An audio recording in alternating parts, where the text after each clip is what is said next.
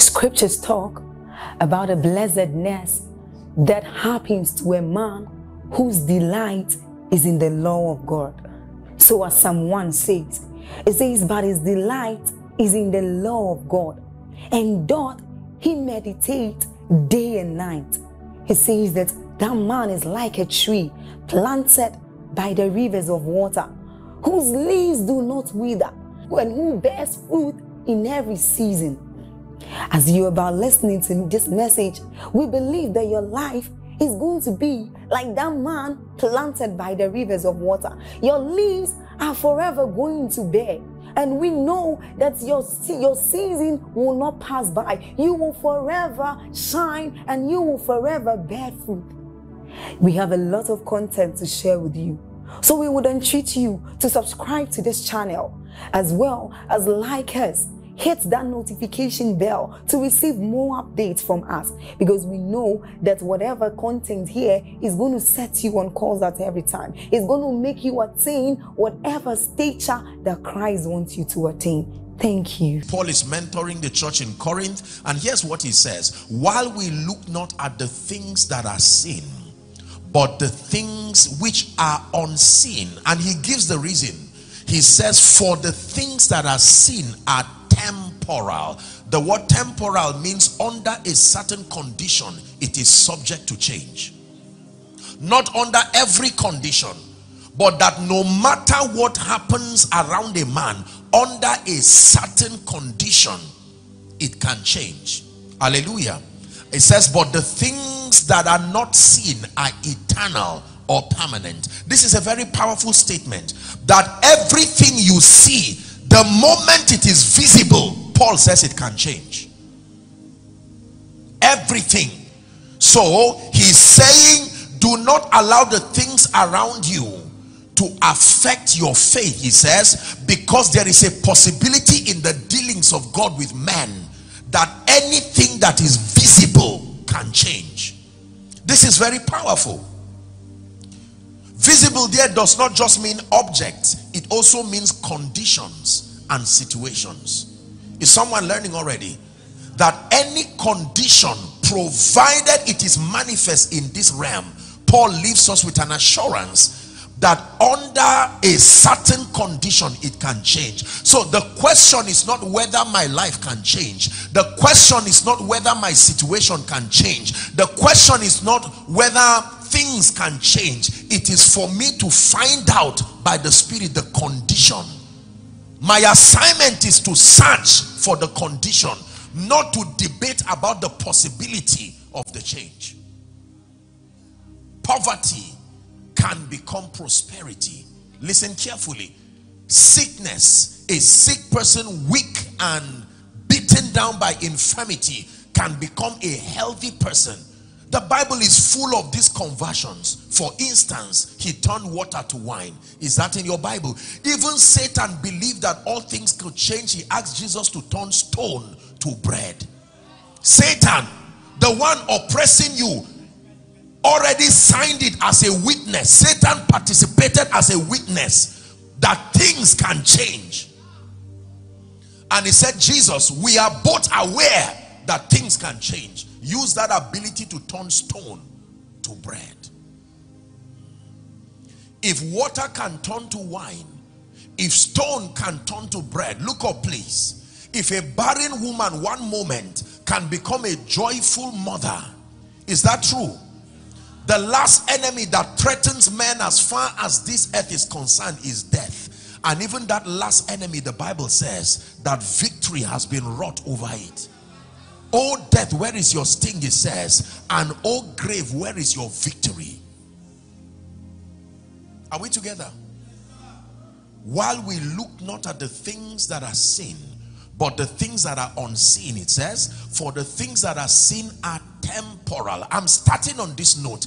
It's important. You may not know how, but you have to come to a point where you settle that things can change. That means this version of me, that means the challenges that stand before me, the mountains that stand before me, under a certain condition, my assignment is to show you that condition.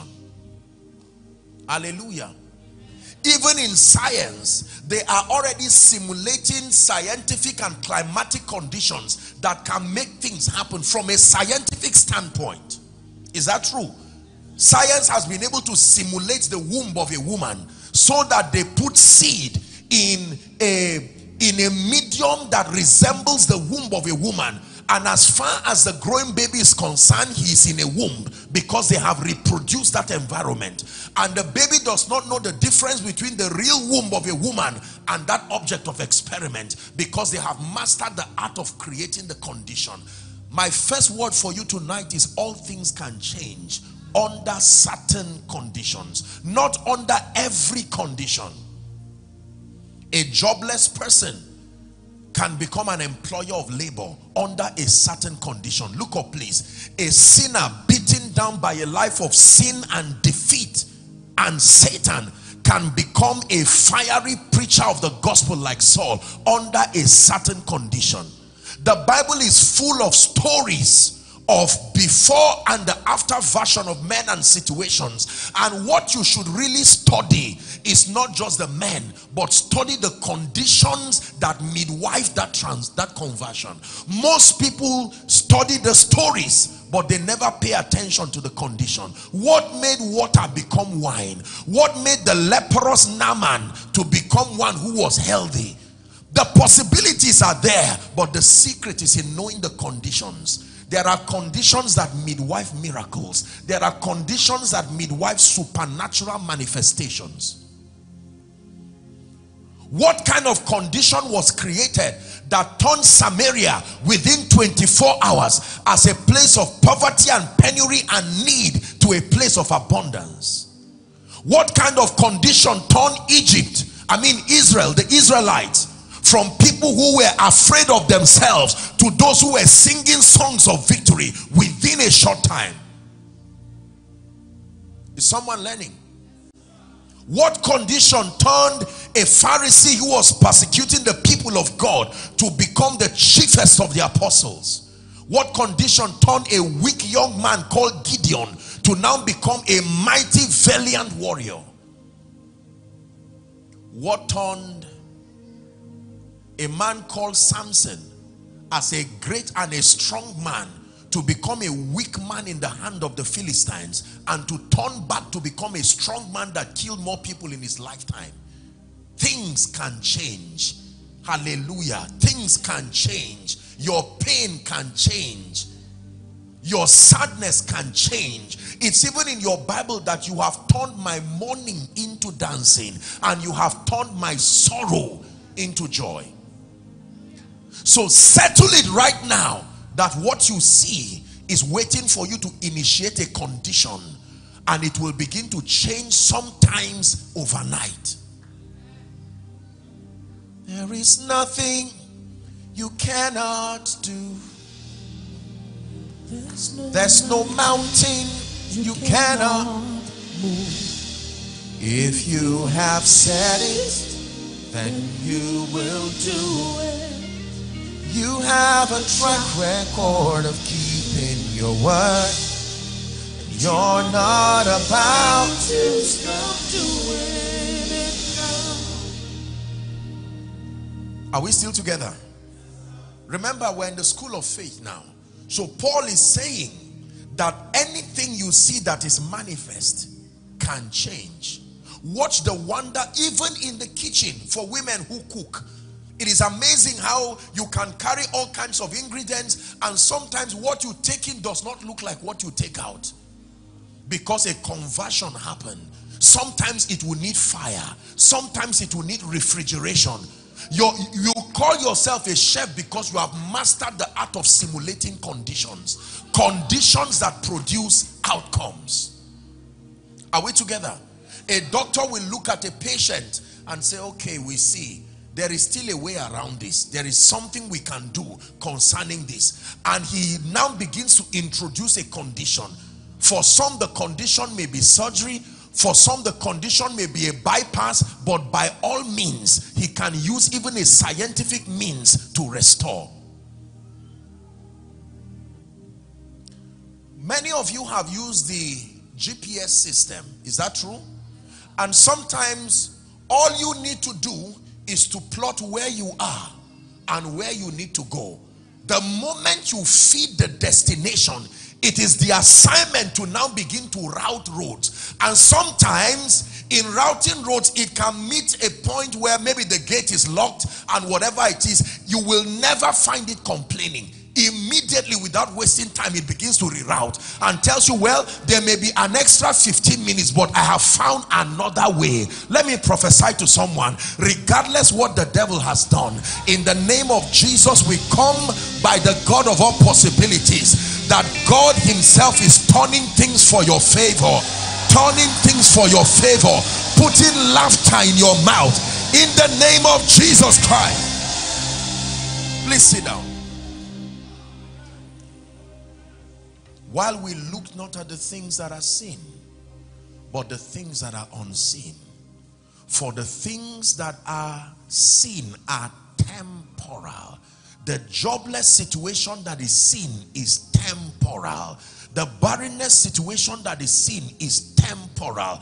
Dear man of God, the limitation in ministry that looks as if you've not made your calling and your election sure is temporal. The financial situation that has brought you shame and reproach, temporal. The indebtedness, that situation is temporal.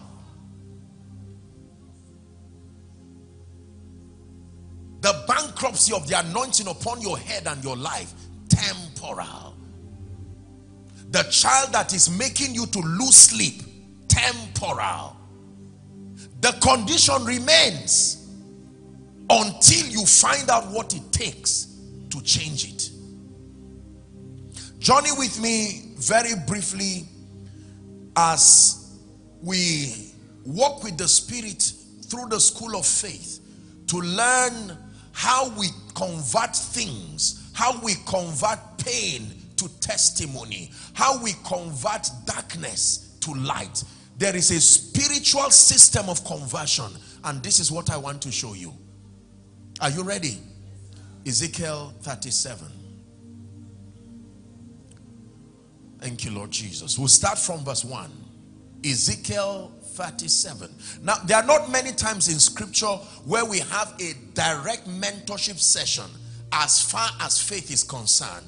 There are many of these instances, but two of them are most striking in the Bible. One of it is this scripture where the Spirit of God took the prophet and began to school him on the restorative dimension of faith. He did not just teach him about faith arbitrarily. I mean, he taught him faith with instructions, and as he obeyed, he saw the result there. Another instance was found in Mark 11, where Jesus used the story of the fig tree to begin to teach them directly on faith.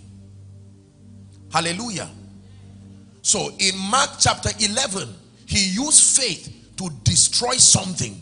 In Ezekiel 37, he taught how faith can rebuild back and restore. Are we together? Now let's look at Ezekiel 37 and verse 1. Thank you, Holy Spirit. The hand of the Lord was upon me, and he carried me out in the spirit of the Lord. Take note now.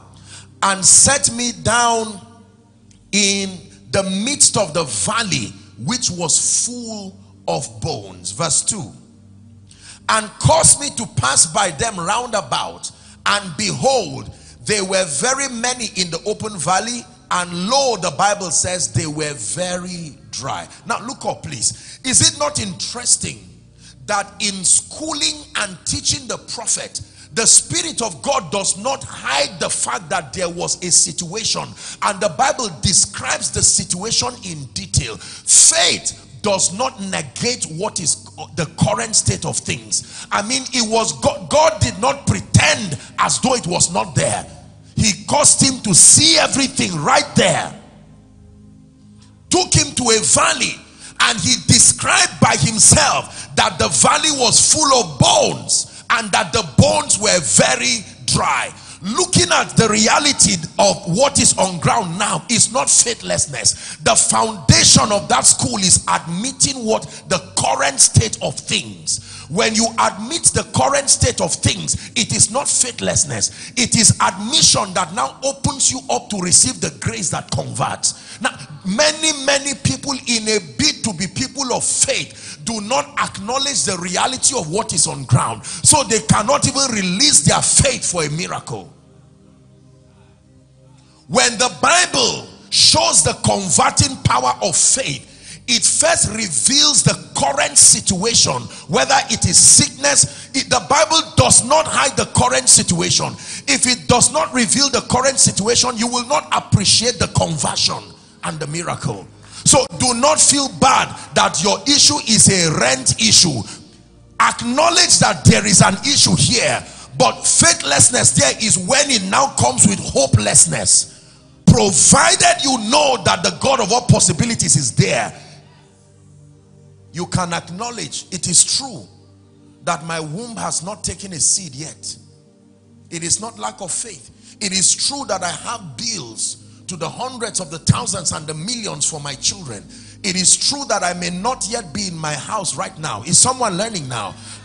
It is true that as it is right now, they diagnosed a situation in my body that is in need of a miracle. So he's schooling him here, and the first thing was to reveal the true state of the bones. And the Bible goes meticulously to tell us the bones were very dry, meaning they had been there a long time. Many people are not able to seek help. Many people are not able to release their faith because they feel that when they admit and they acknowledge the current state of things, it is a sign of lack of faith. No. No. When Jesus came to the earth, he revealed the current state of man's sin. He did not hide it. He didn't just look at us and say everything. No, he revealed it, that there was a problem, but that I have come that ye may have life. Is that true? Yes. He caused me to pass round about and behold. Why would the Holy Spirit make him to first look at the bones? He would have just created an army and said, well, these guys were dead before, now they are alive. There was something he was teaching the prophet. He made me to pass around. It is true that I went around and I looked at my bank statement and I saw that there was nothing. It is true that I saw the medical report. I went to the hospital and they tested me and they said there's something wrong. But it does not stop at verse 2. Let's go to verse 3. It says, and he said unto me, Son of man, this is the question now, can these bones live? You have seen it. You know this situation. Connect with what I was teaching you that Paul said. Do you agree with me? You may not know how it will happen, but do you agree that this is a temporal situation, even though it has been there for a very long time? And do you know what? God did not punish the humanity of the sincere prophet. He said, God, I am in the vision, I am with you, but sincerely, with respect to what I have seen, only thou knowest. Is someone learning now? That it is not unusual that there are times, even as a believer, you can be so overwhelmed by the reality of the situations around you. You know, it's easy to just comment on things when it does not happen to you. By the time someone is told that you have cancer and it's stage 3, stage 4, it's easy for an onlooker to say, just believe. But there are times the real answer is not yes. The real answer, the believer's answer is, Lord, this one is only your realm of reality that can answer it. As far as I am concerned, as a Nigerian, as an African, living in this day and this time, in light of the wickedness that surrounds our world, in light of the prejudices, only you can answer that question. Is someone learning?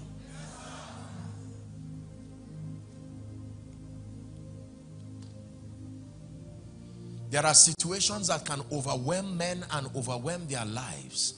Bring them to points where they literally, even as a man of God, there are times that you can be so overwhelmed that you do not even know, where will these bills be paid from? After teaching so much on faith, then you go back and it's you and God. Read what Moses did. When the people stood in front of the Red Sea, Moses calmed them down and said, listen, these Egyptians you see today, you will see no more forever. Then he went to God and was crying. Give us Exodus 14:14. Please give us Exodus 14:14. Let me show you something. Okay, let's do 13 and 14. Are we together? Help me, please. Now, Moses is encouraging the people in verse 13. Fear not. Who is speaking? Moses. Fear not, stand still and see the salvation of the Lord, he says, which he will show you this day. For the Egyptians whom you shall see this day, you shall see no more forever. Say amen. Verse 14, the Lord will fight for you. What a courageous leader. And ye shall hold your peace. Shocking. Go to verse 15.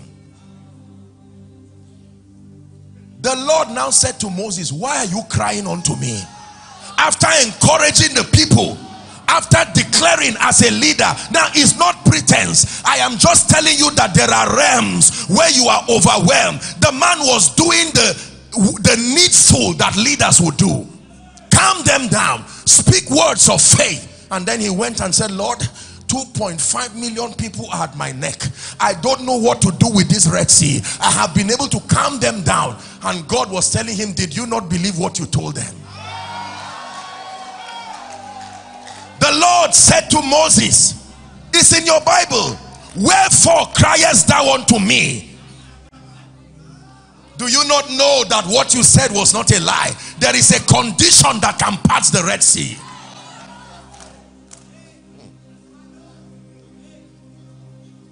No one like you, Jesus. No one like you.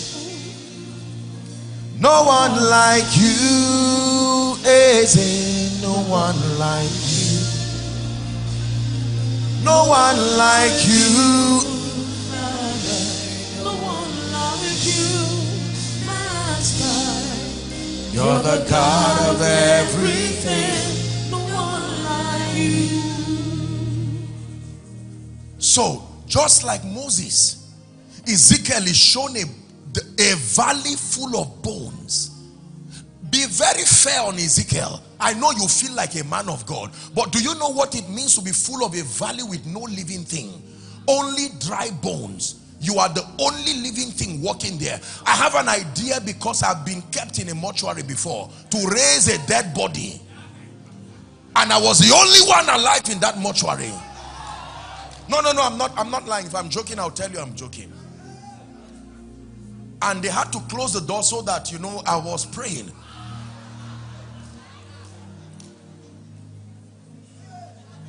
You believe God, Abi?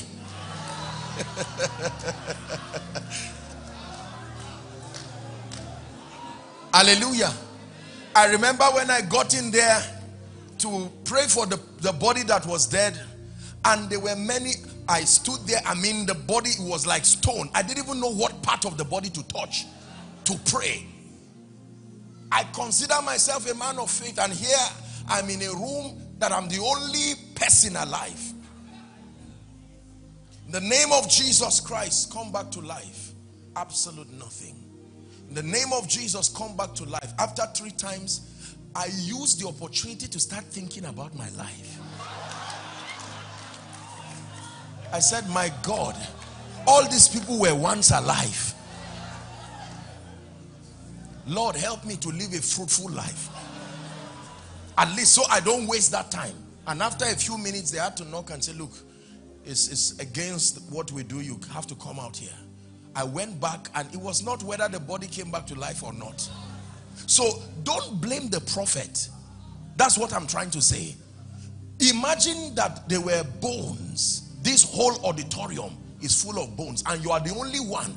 We don't know how long he walked, seeing the bone of a child, seeing the bone of an adult, seeing the bone of one who probably was a professor before, seeing the bone of one who was vibrant, and then a voice comes, Son of man, can these bones live? It was such a truthful answer. Please, God, don't ask me. Remember, you are God and I am a man. Remember, when it has to do with this one, oh Lord, thou knowest. You are the only one, because I am so overwhelmed by this situation. How are you going to pay the house rent? The situation where you just lost your job?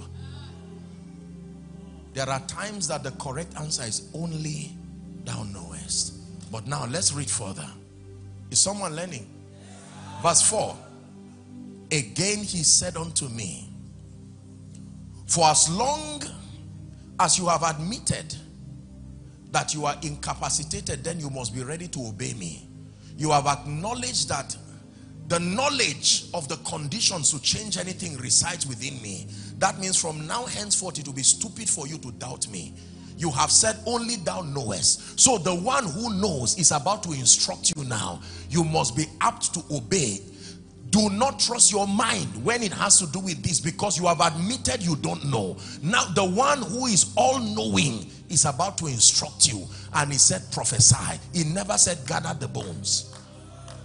The logical thing to do is to gather them, but he said from where you are, even without a direct contact with the situation, he said prophesy upon these bones and say unto them, O ye dry bones, call them by name. Don't say O ye bones. Describe what you saw.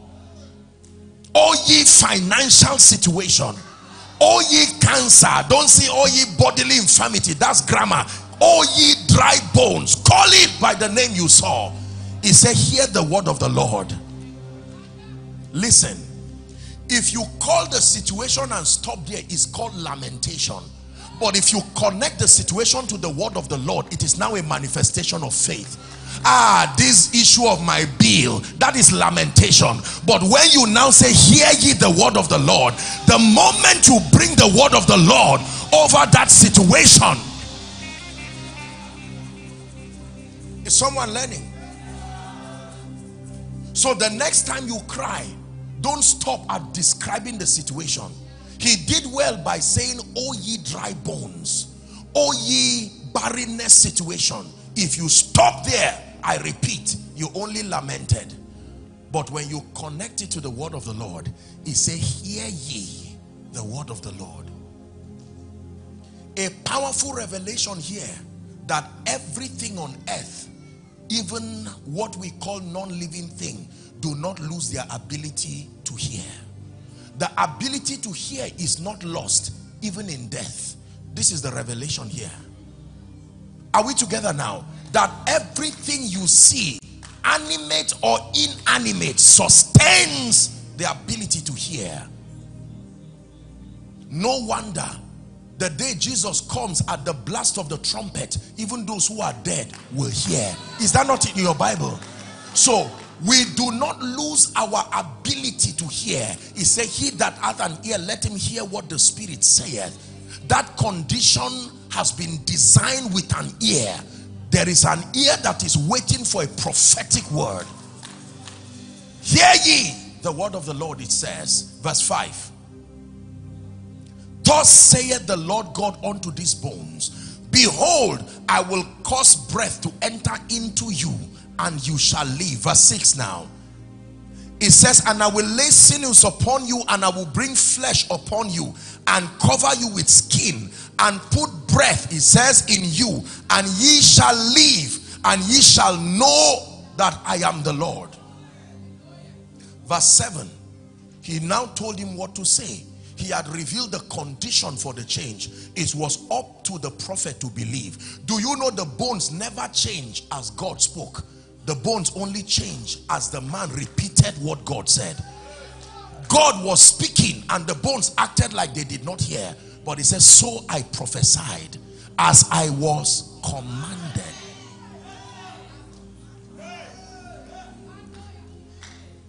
I prophesied as I was commanded. And behold, a shaking, and behold a shaking. I like this. And bones came together.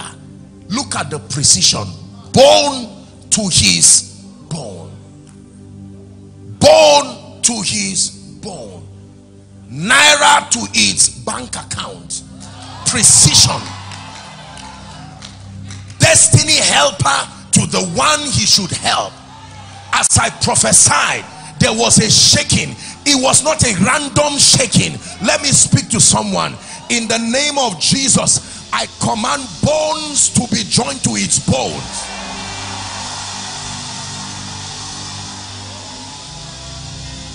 Listen, please make sure you are not distracted. I'm showing you a very deep spiritual mystery.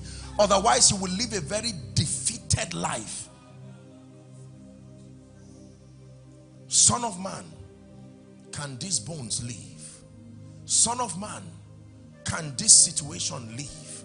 Son of man, can this health condition be averted? And he said, only thou knowest. He said, now I want to show you something. Prophesy. You see,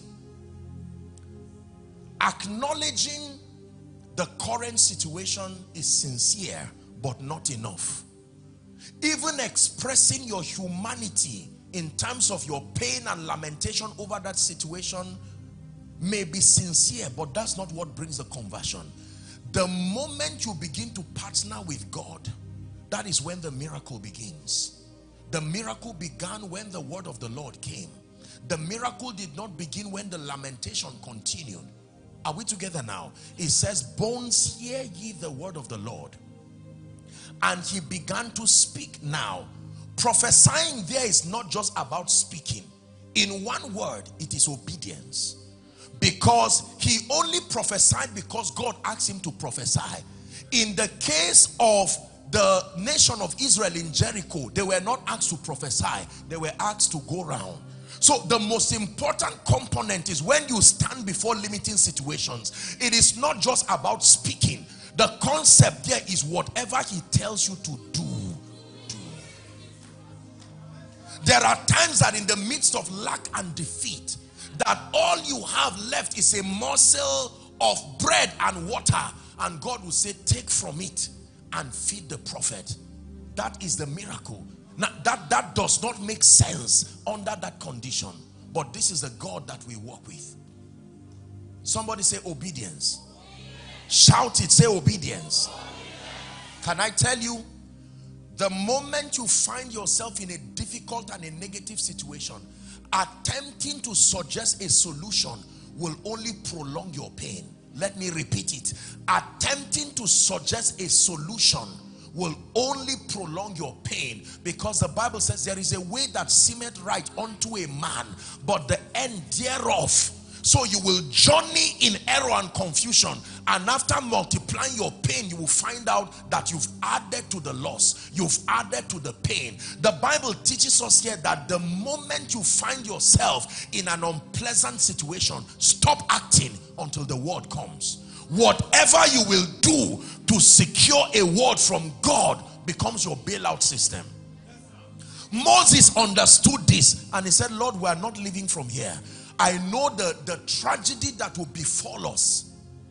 Joshua, can you imagine that these guys came to defeat Jericho? The Bible talks about Jericho. Sit down, sit down, sit down.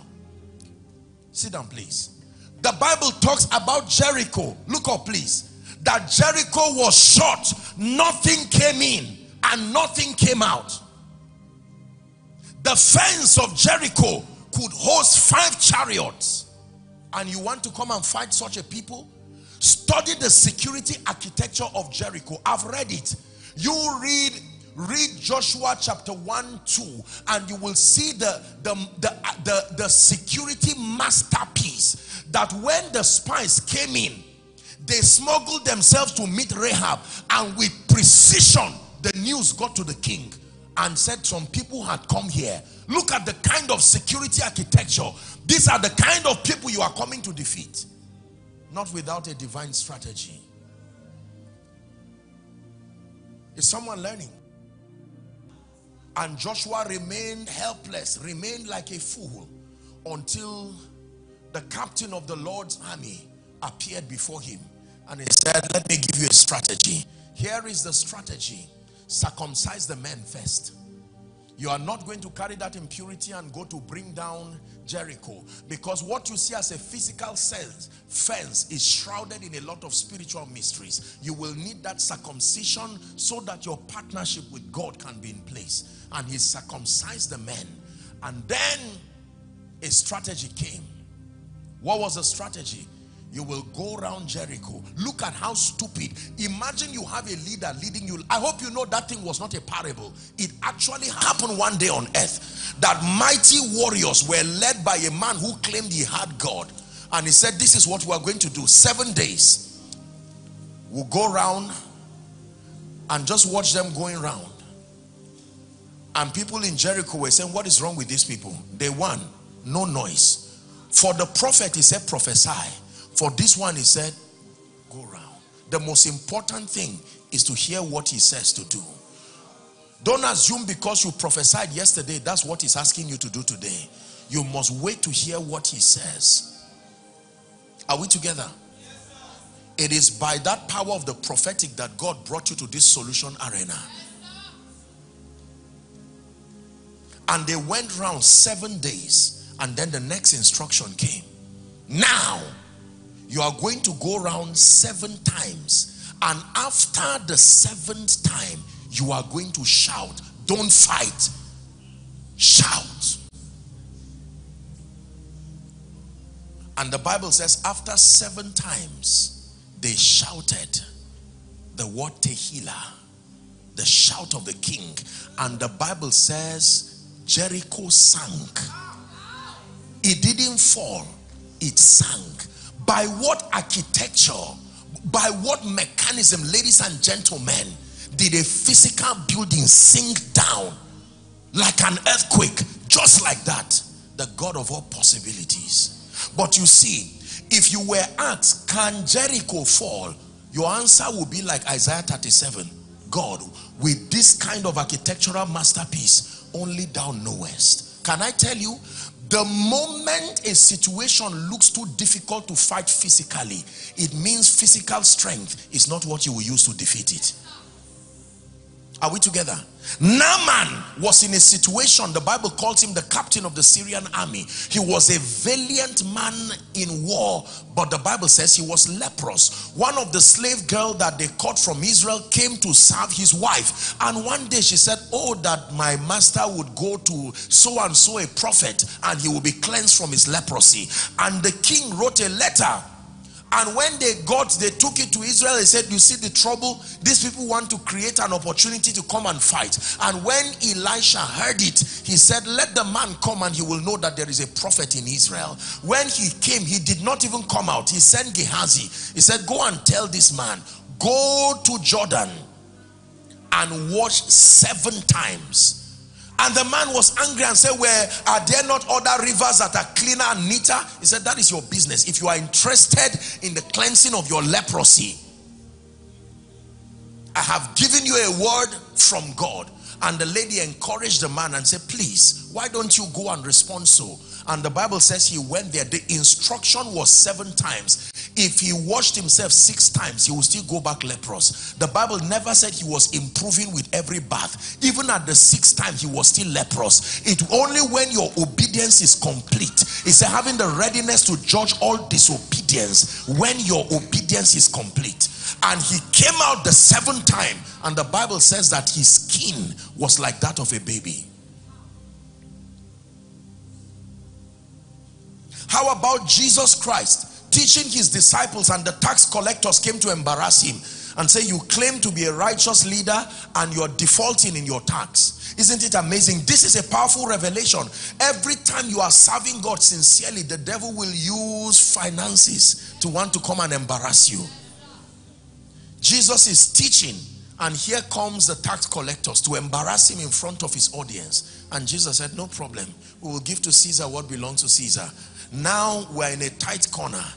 There is a need for a miracle, but I'm the God of all possibilities. Ordinarily, you should not get a coin with a fish.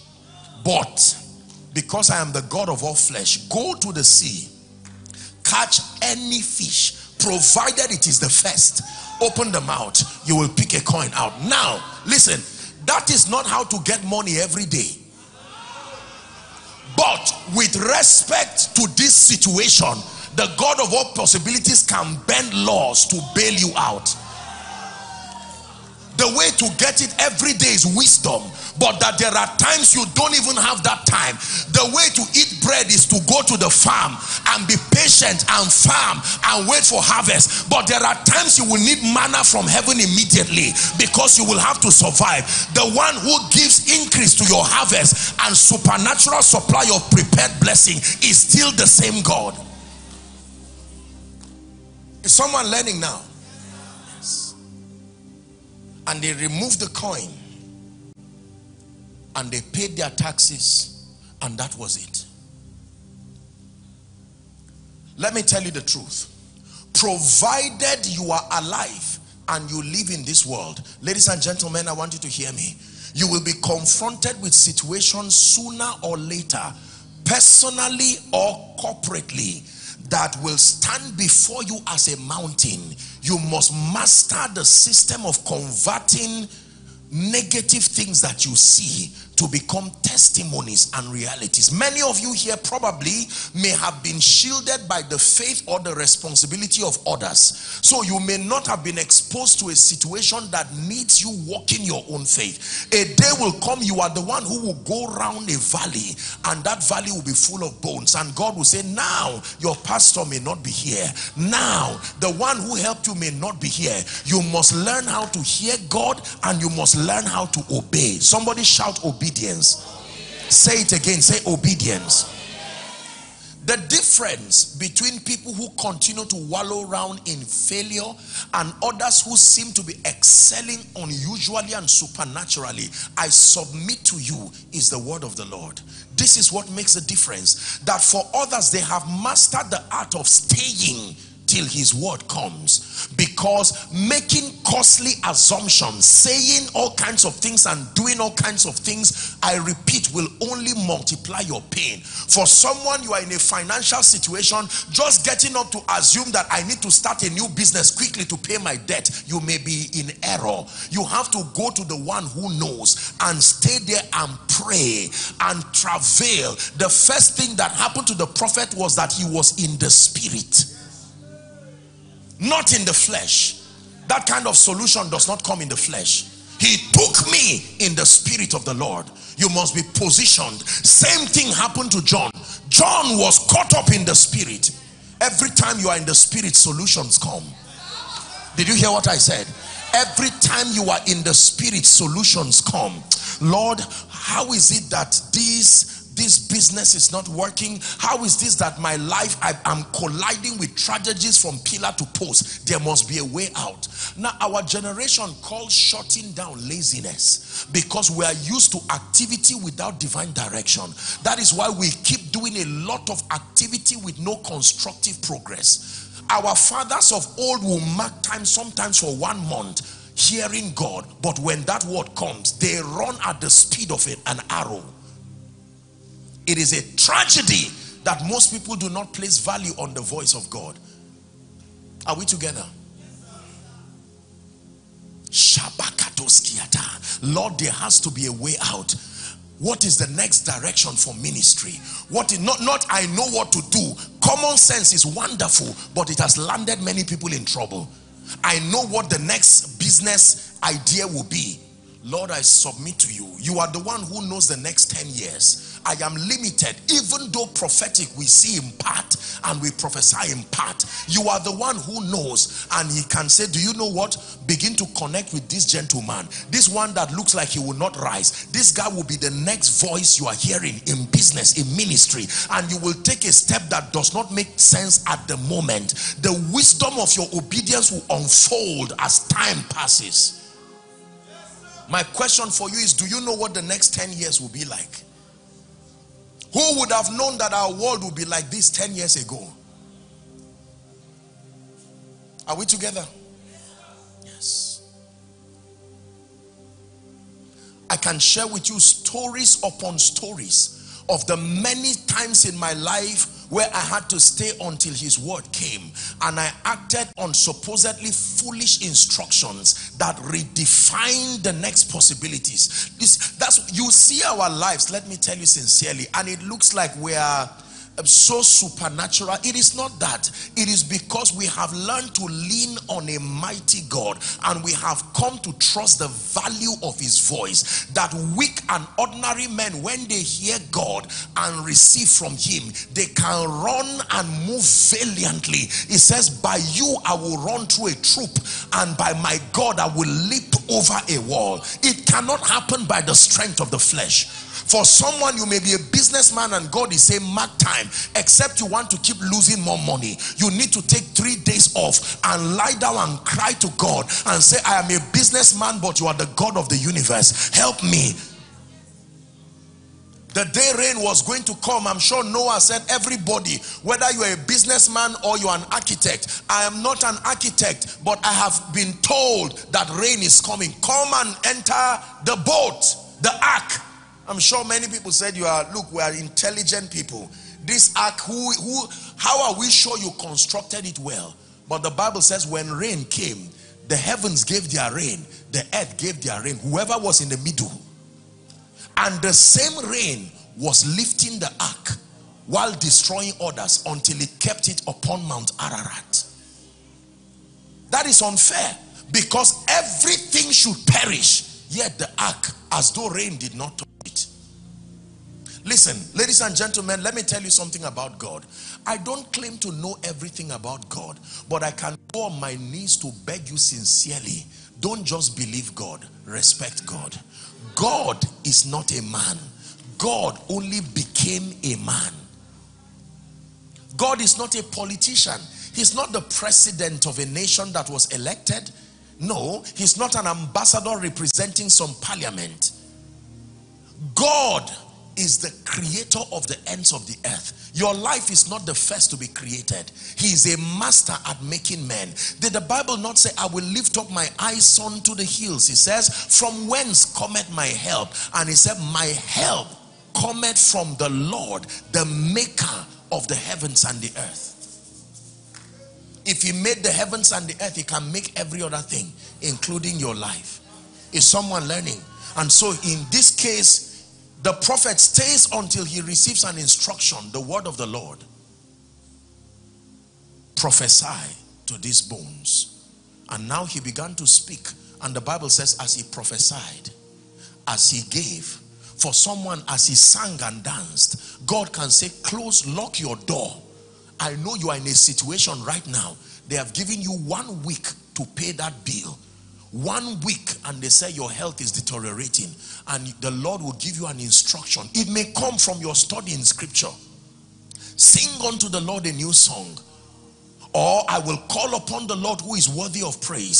So shall I be saved from my enemies. And he will say, dance for the next 2 hours. And you lock yourself in a room. Remember, you are a CEO. You should be checking statistics and be using intelligence. But he said, trust in the Lord with all your heart. Proverbs chapter 3 and verse 5. He said, lean not on your own understanding. It acknowledges the fact that you have understanding, but it says, lean not on it. It says, in all your ways acknowledge him, and he shall direct your path. The next verse says, be not wise in your own understanding. It says, fear the Lord and turn away from evil. So you lock yourself even as a man of God. Father, I confess that I do not know the way out. I don't know what ministry should be for the next 5 years, but I lean to you. You are fasting and praying. The Bible says, in the 5th month, on the 12th day, the word of the Lord came.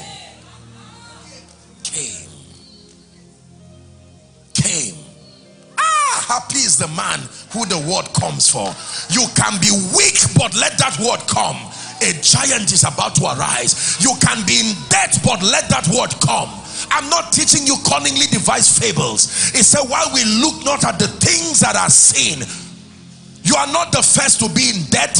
You are not the first to be barren. You are not the first to have a medical report. Ladies and gentlemen, wishing and discussing your problem will only deteriorate it with time. You need to understand the spiritual technology that simulates the condition for a miracle. Otherwise, your life will never reveal the might of God. Hallelujah. Praise the name of the Lord. If you are the wife, the widow in Zarephath, for you the instruction would come, go and feed the prophet. Don't worry, obey. If you are the ones who are having the feast like it was in the wedding in Cana of Galilee, the instruction would be fill 6 pots with water and take the risk. Put your life on the risk to go and serve the ruler. If those rulers had tasted water, they would have hung those guys. I hope you know that. Esther, if you are the one who is changing the negative verdict of Haman, you may need to break some rules and enter to see Ahasuerus, even though not invited. Just be sure that he's the one who spoke. We look to Yahweh, Yahweh. Our hope is Yahweh, Yahweh. Lord, we look to Yahweh, Yahweh. Forever Yahweh. Listen, provided you could look to him. Imagine if the prophet took initiative in that valley and said, you know what, I'm a prophet. Bones, respect the presence of a prophet.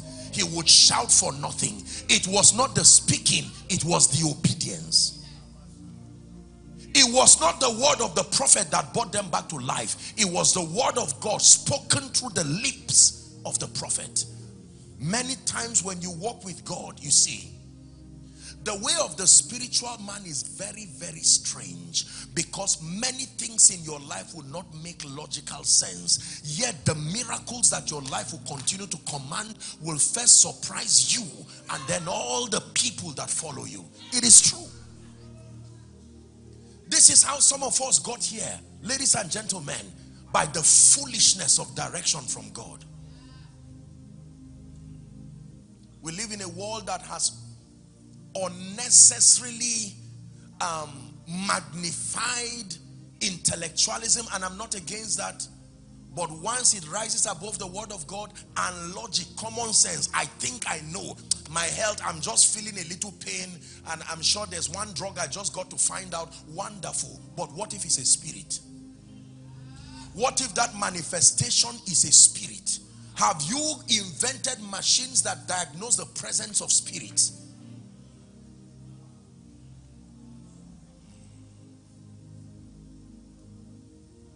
The woman with the issue of blood, we're going to find somewhere to pray. The Bible says she spent all her earnings on doctors. She was not a careless woman. She did the best she knew to do. She was a responsible woman who took responsibility over her health, and yet it did not change. And she resorted to unashamedly sit down as an unclean person.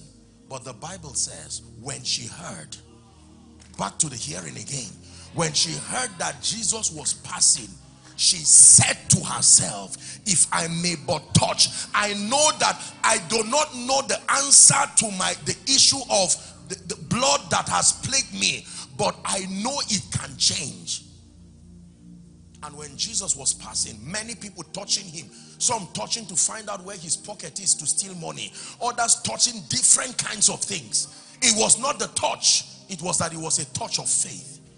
A woman said, if I may but touch the hem of his garment. And the Bible says, as soon as she touched him, Jesus said, virtue has left me.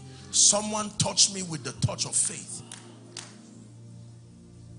And the woman looked and said, the fountain of blood had dried up. What a miracle. How about Lazarus? They cried and they said, our brother Lazarus sleepeth. He is dead. Come, let's go and wake him. And when he got there, he said, roll away the stone. You see, there are 3 death cases in the Bible.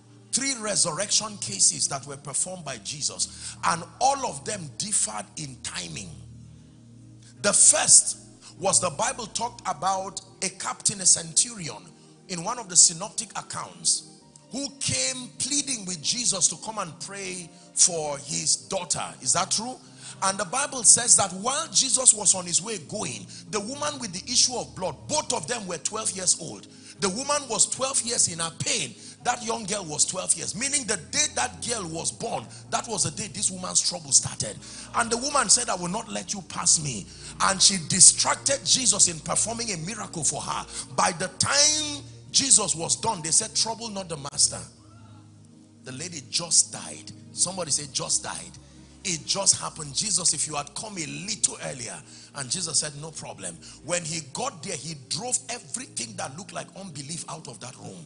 And he looked at the little girl and said, Talitha kumi, little girl, I say unto you, arise. And the Bible says she rose up. Watch this now. Number 2, the Bible talks about a widow who by some wicked ancestral manipulation was losing all the men in her life. The first thing is that she became a widow. The man in her life that represented the system of security and support, he just died. And while she was trying to grieve over that one, her only son died, and they were carrying him. This one, they had concluded. Just at the gate, in ancient times, once you cross that gate, you could not cross back with a dead body. And once they were crossing the gate of Nain, Jesus said, what is going on here? He said, drop that coffin down. And he picked up that boy like picking an orange from the ground, and he came back to life. The third situation was Lazarus in Bethany. Lazarus had been sick before then. He even acknowledged that our brother is sick, and he said that sickness was not unto death, and yet he died. The same way he said this year is a prosperous year, and now by March you are already in a financial situation. I told you, a lie is what you say that you cannot make true. So when you say I will give you, or when you say I have a car, it is a lie when you don't have the resources to make it true. Is that true? So when God says you are blessed, regardless your situation, he has the power to sponsor that reality. It is on that basis that God cannot lie. Now the Bible says Lazarus was dead, and when they got to the grave, 3 days now, he said, roll away the stone. When they rolled the stone, he said, Lazarus. He was not speaking to those people there. Lazarus was inside. Remember the hearing thing again. Everything can hear. And he said, Lazarus, come forth. And they thought he was playing. And they saw a man bound hand and feet in grave clothes. How he was breathing when he was alive. Because the way they embalm people, even if you are alive and you are playing, you will die. Are we together? Yes, sir. And a man came out. So how was he breathing? He said, lose him and let him go. And they loosed him, and he went. The God of all possibilities, showing himself every once and again. And the ultimate of that manifestation was when Jesus himself died. After 3 days, it looked like everything was over. It looked like Satan had defeated him. And Paul gives us the gist of what happened in hell, that all the powers and principalities were compelling him to bow, acknowledging the lordship of Satan, and that when the legal claims of justice was now satisfied, that he made a public show of them, triumphing over them in it. Is that true? And he preached to the saints there, and the Bible says they believed, and he opened the prison gates according to Peter's epistle, and they all came out. On the 3rd day, an angel came and rolled the stone and sat on it. One of the synoptic accounts says, and the spirit that raised Christ from the dead, Jesus Christ got up and arranged his grave clothes. He was not in a hurry. That is dominion. He arranged his clothes nicely and neatly from the grave. That means order can start even from the grave. Are we together? And Jesus resurrected, and he came out and said, all hail, all authority in heaven has been given unto me. Ladies and gentlemen, please hear me. There is no situation you are going through right now, no matter how long it has stayed, except you define it and you agree with the devil that that situation cannot change. But provided you agree with God and agree with Apostle Paul that this thing I'm looking at, it can change. I may not know how, but I know it can change. So your next assignment now becomes to stay with God through the ministry of prayer and fellowship with the Holy Spirit in partnership with the ministry of the word. According to Acts chapter 6 and verse 4, these are the twofold secrets that build stature and sensitivity in the believer. But we will give ourselves continually, it says, to prayer and to the ministry of the word. Acts chapter 2 and verse 42, it says, and they continued steadfastly in the apostles' doctrine and in fellowship and in breaking of bread and in prayer. Next time you are trapped in a situation, that should be the time to retreat. They that wait upon the Lord, spend some time in fasting and prayer.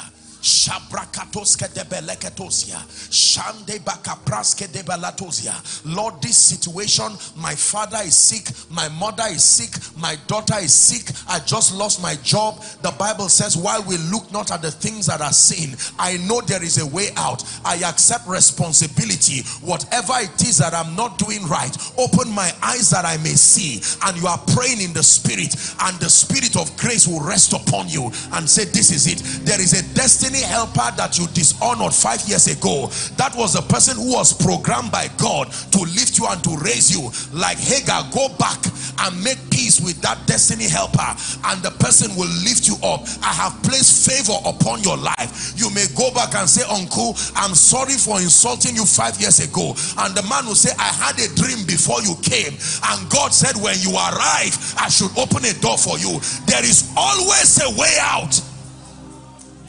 Hear me, we're wrapping up. Many times when we go through the valley of the shadow of death, we throw God out, we throw his word out, we throw prayer out, we invite depression and lamentation and even Satan. We camp them around and we sit down and begin to meditate on these things and wonder why we do not rise.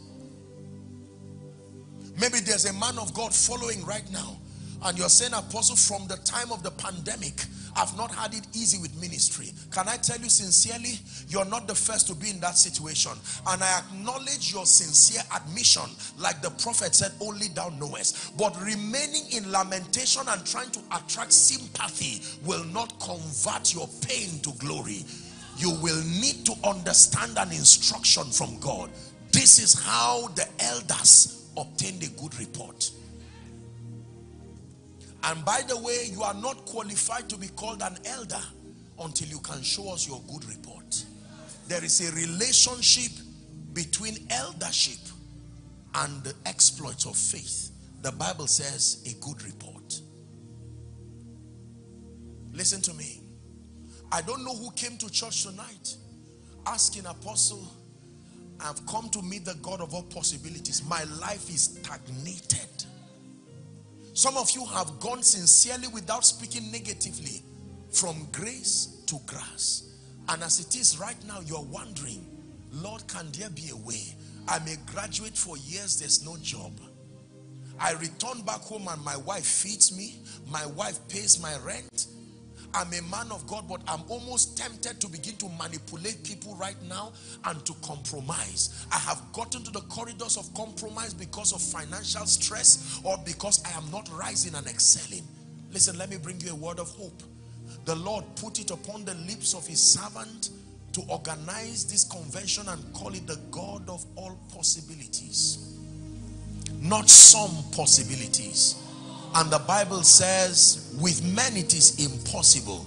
Men can do some things like give you money, but they may not do some things like take away the sickness.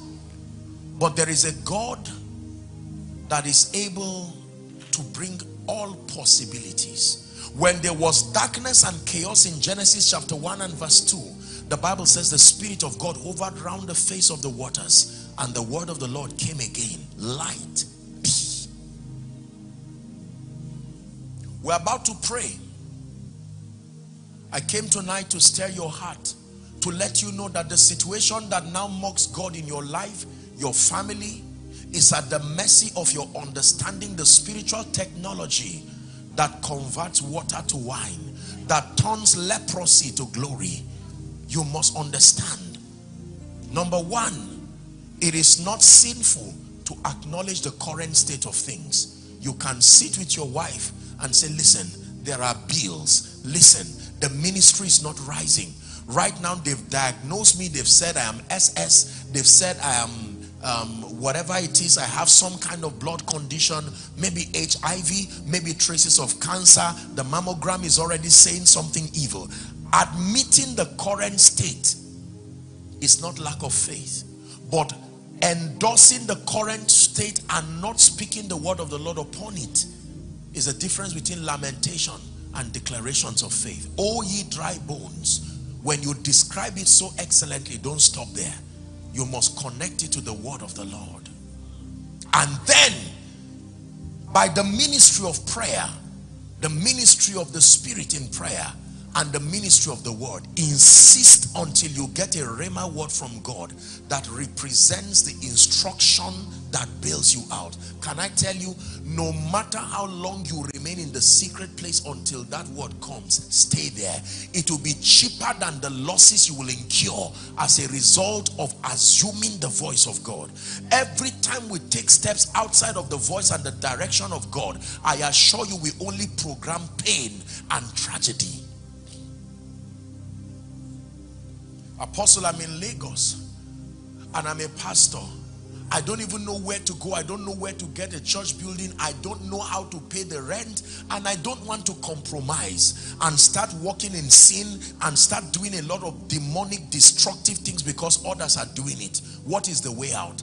Seeking counsel from men is wonderful, but there are times all men will answer like the prophet. This is your situation, bah?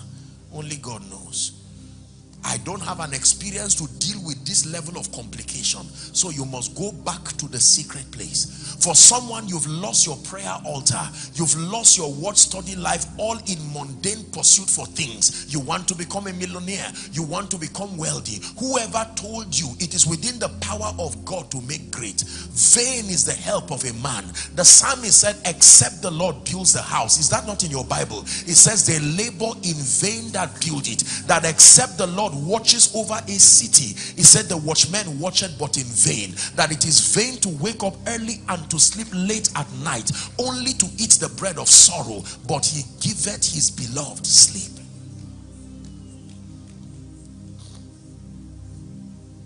God is able to lift men. Spare me 5 more minutes and we're done tonight. But I sense very strongly in my spirit that someone came to church tonight to encounter the God of all possibilities, but it will not just happen just by a prophetic declaration. That is coming even now. But listen to me. I just sense that someone has been crying and bleeding, somebody watching, somebody right here. You've been praying and saying, Apostle, I had to drag myself to church. I love God, I'm a man of God, but I am tired. Tired because it looks like nothing is happening. Let me bring you a word of hope. The Bible says, while we look not at the things that are seen, but the things that are unseen, it says, for the things that are seen are temporal. I will hold on through the storm, and I will hold on to your word. My life will soon reveal you're the lifter of men, the lifter of men.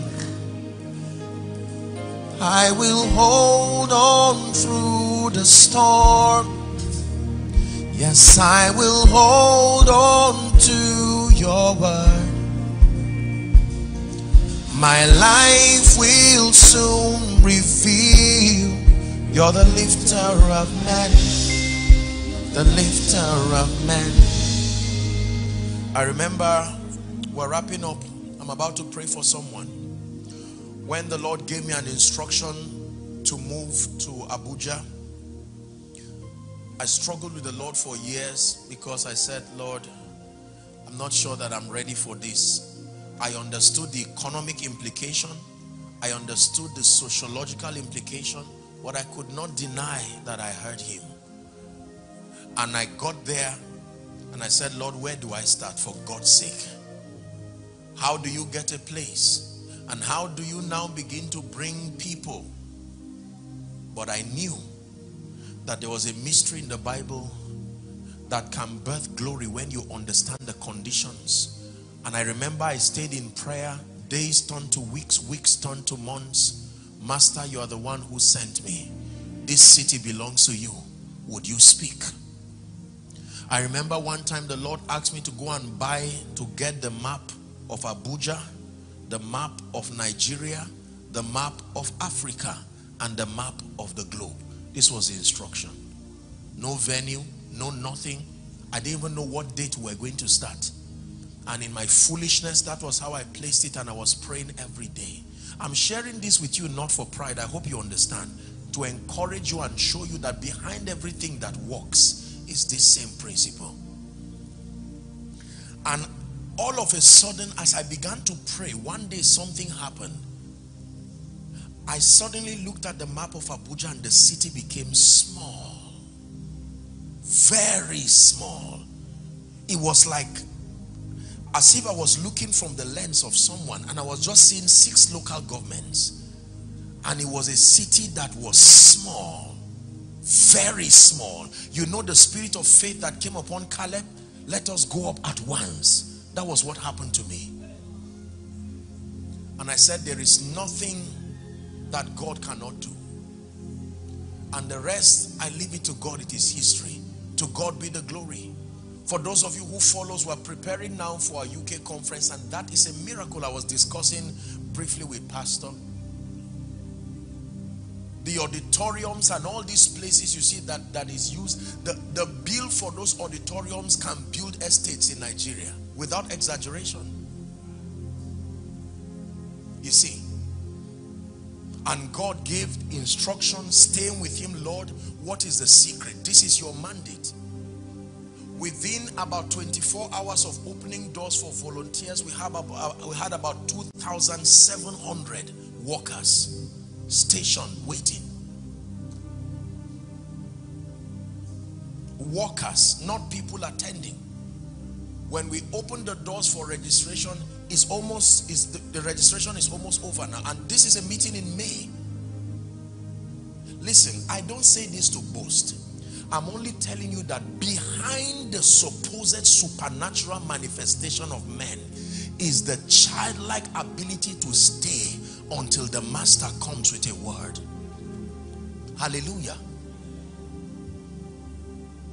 You can imagine.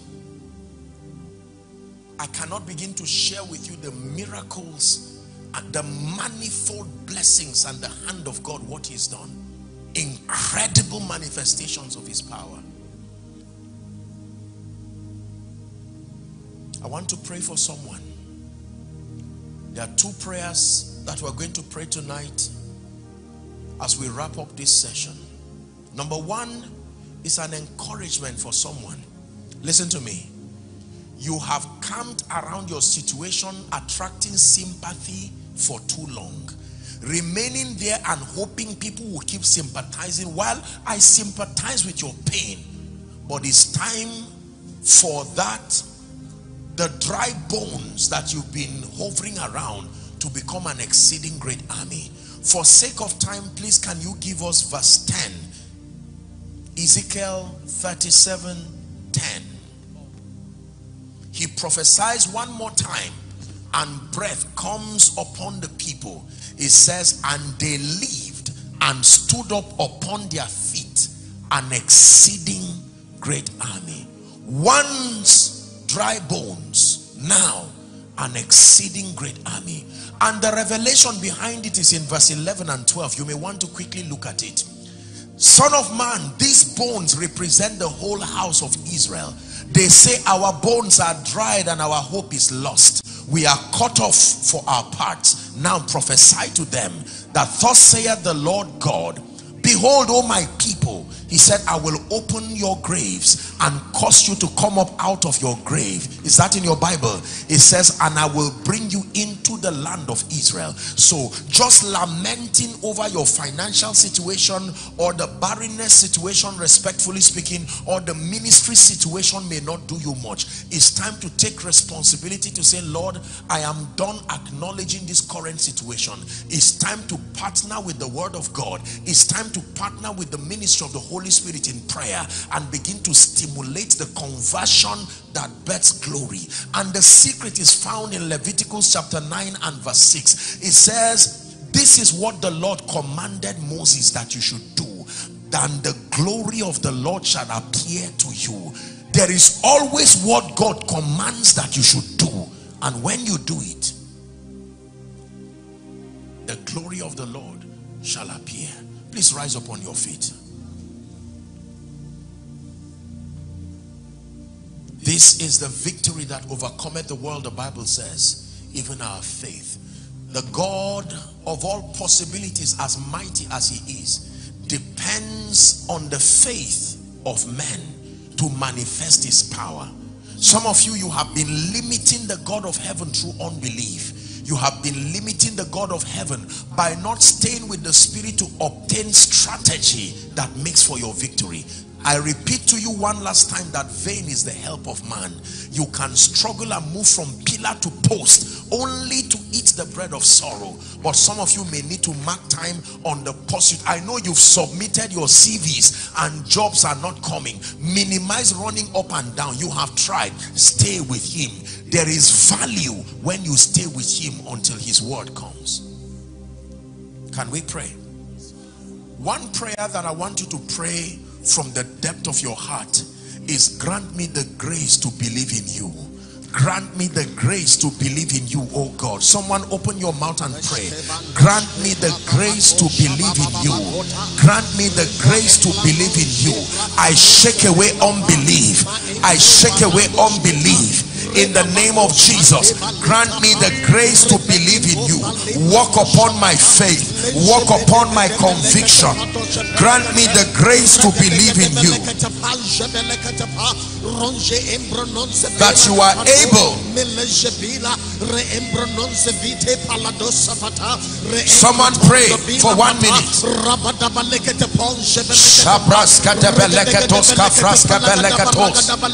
Grant me the grace to believe for my family, to believe for my finances, to believe for the work you have put in my hands.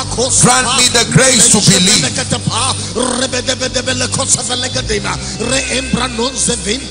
Hallelujah. One time the disciples could not cast out a demon spirit from an epileptic patient. Frustrated, they came to Jesus. And he said, why could we not cast this out? He said, because of your unbelief. You have not trained your capacity to believe God to rise. Listen, there are different levels of faith taught in the Bible. There is no faith. There is little or small faith. Is that true? There is great faith. There is exceeding great faith. These are various levels. And all of those levels command different dimensions of possibilities. Faith comes according to scripture by hearing. The hearing that brings understanding. The more you open up yourself, now respectfully speaking, let us be careful the way we open up ourselves unnecessarily to antichrist information that continue to dampen our faith. Whether it's the wrong use of social media, you can sit down there and absorb all kinds of rubbish. At the end of it, your faith has deflated like the tire of a car, and you now want to use it to command victories in the kingdom. It doesn't work that way. Or you surround yourself with negative people who continue to say all kinds of things. You leave the church with a prophetic word from your man of God, and by the time you return, you are already speaking like you are not saved. No. I guard my environment very jealously, because the decisions that come out of my life affect millions of people around the world. I have a responsibility to keep an atmosphere that is faith-filled, spirit-filled, and pro-destiny. I am very intentional about my atmosphere. Is someone learning? When Jesus entered to resurrect the little girl, he drove all the people who were laughing to scorn. Get out. There are things and people you need to send out of your life politely but firmly to give your environment the kind of atmosphere for the miraculous. Tomorrow I have a session in the morning. Sadly, because of time, I know that many of you have come expecting prayers and impartation. Our time is up, but please, I want to encourage you, do not miss tomorrow. Hopefully, I will just give a charge and I'll have the opportunity to pray. Every time God puts an opportunity like this, a platform like this, among the many things that we receive is not only the revelation of the word and the building of our faith. We give the Holy Spirit room to be able to step in and to heal and to deliver, and then for someone to carry a grace that you have so longed and desired. Instructions are wonderful, but sometimes what we need are impartations that just activate our destinies for the next level.